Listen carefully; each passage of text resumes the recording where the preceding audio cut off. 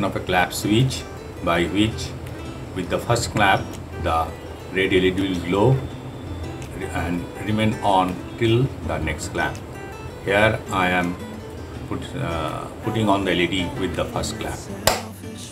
So this LED has glown and it will remain on, and then I am clapping second time to put the LED off. So this circuit can be used for any kind of automated voice messages, and that can be used instead of the LED, and various other configurations you can use for matching with any practical application or a requirement. Thank you.